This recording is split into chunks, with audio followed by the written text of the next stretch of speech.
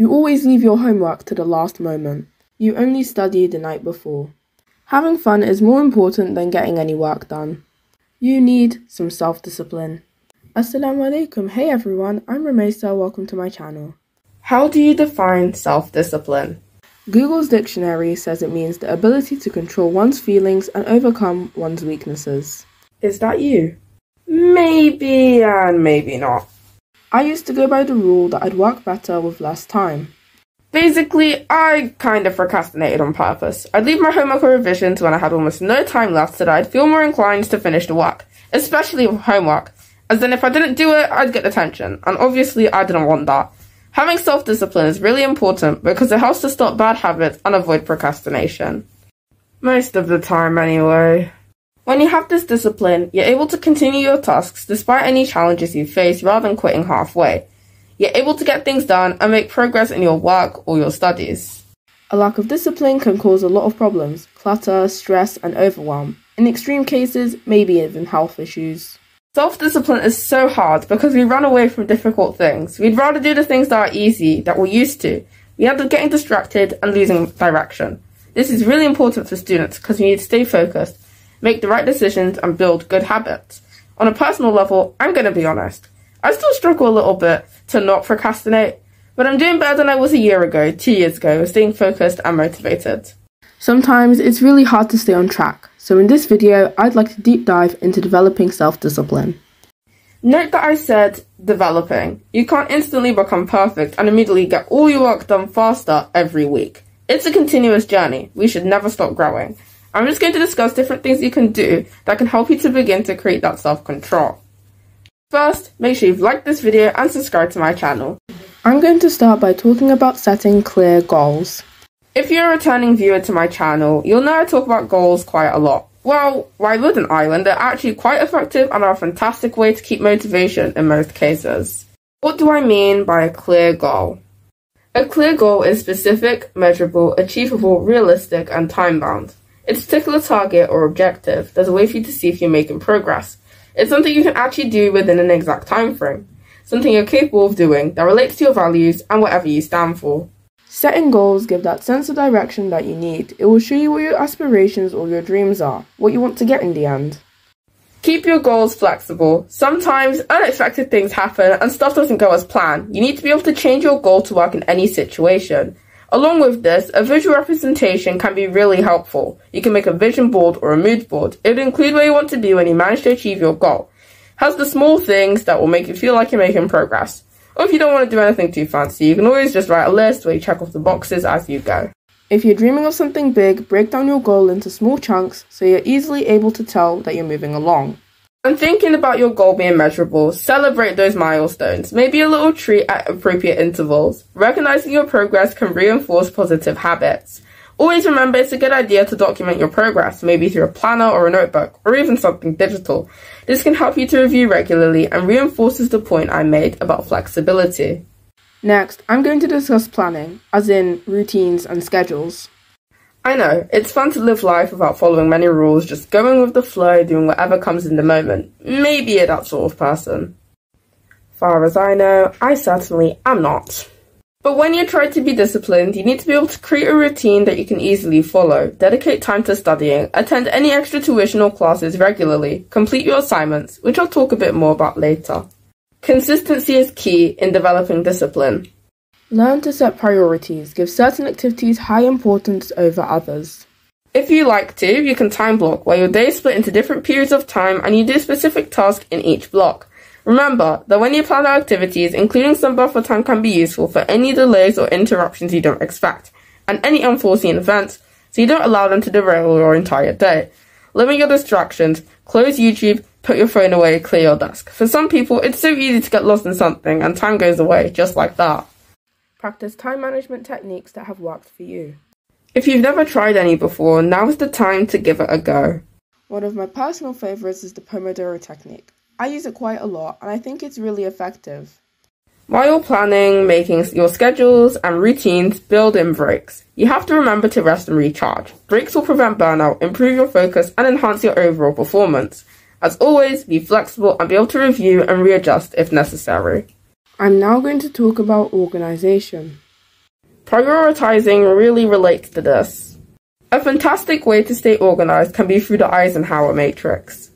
Actually, I haven't tried it yet myself, but based on what I've seen, it seems to be a really good method to use. But one thing I have tried myself is using a planner. It's such a great way to see the assignments you have due, and you can also include other reminders for yourself. Doesn't need to be anything fancy, just anything easily accessible and that you enjoy using. Many of my classmates at school use Google Keep, and other people like Notion. I know that's really popular. Make use of lists if you enjoy using them. You just need to know what vibes with you, I guess. Designate specific places where you study or work. Keep these environments clean and free of mess and clutter.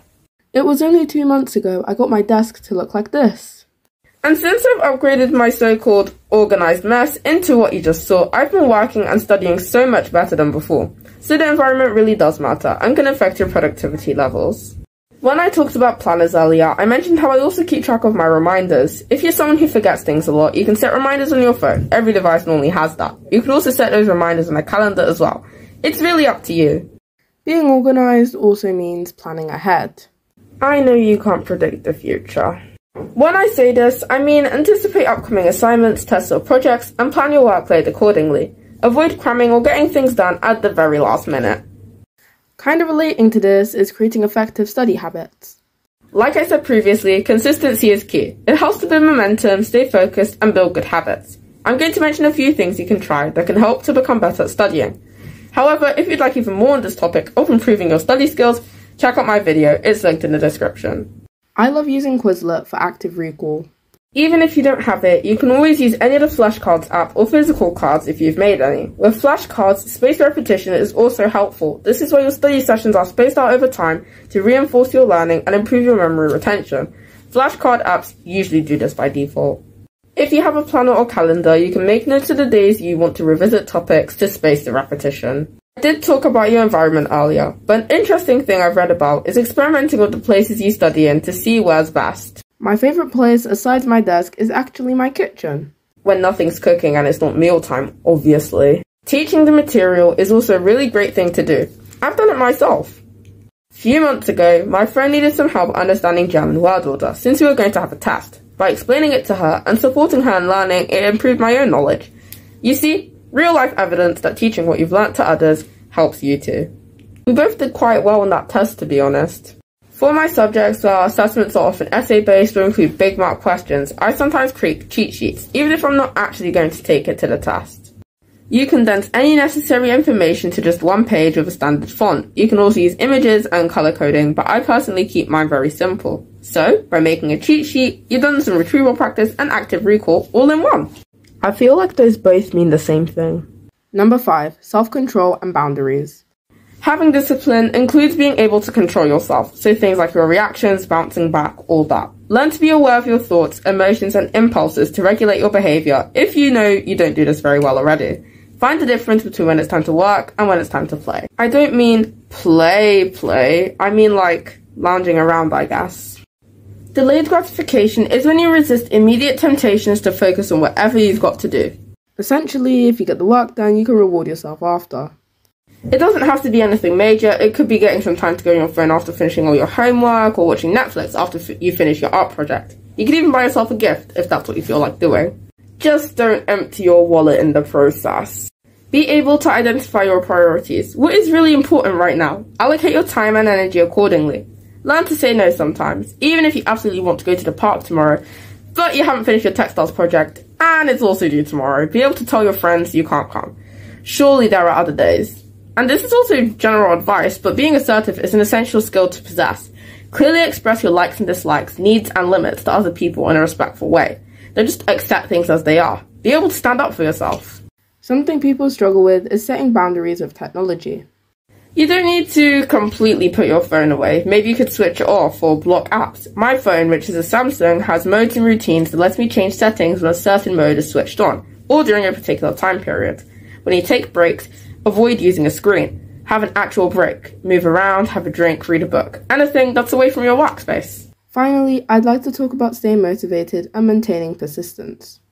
As you make progress, acknowledge and celebrate your small achievements. Notice the things you're managing to do and obstacles you're managing to overcome. This will help to build momentum. Focus on making progress rather than being perfect. I mentioned this earlier with mood boards and vision boards, but visualizing your success can make you feel more motivated. It can increase your confidence and supports you in believing you'll achieve. Break down big tasks into smaller steps. I do this all the time, and I feel like I make more progress when I get to tick more boxes. Just visualize and break down the task in realistic ways. Seek inspiration from quotes, success stories, and role models. Surround yourself with people who support you, like your friends and family. Maintain a growth mindset, the mindset that you can do it and that you'll succeed. See challenges as a chance to grow, not a setback. Learning from these hurdles is important because it holds clues to what went wrong and what you could try doing differently next time. Bouncing back will help to develop resilience. Stay organized and find your purpose. Why are you trying to do what you're trying to do? Once you know this, be committed. Remind yourself of your long-term goals. Learn to manage stress effectively by doing things you enjoy and taking breaks. Okay everyone, that's everything for today. I hope you've enjoyed this video and will be able to find a new sense of direction and develop discipline. The most important thing is to start. You don't have to just decide one day that you want to have more self-discipline. It is a continuous journey, and now is a great time to begin. Thanks so much for checking out today's video. Comment below the subject you're currently trying to get better at. Like and share, and most importantly, subscribe to never miss an update. In the meantime, be resilient and chase for your dreams. Bye for now.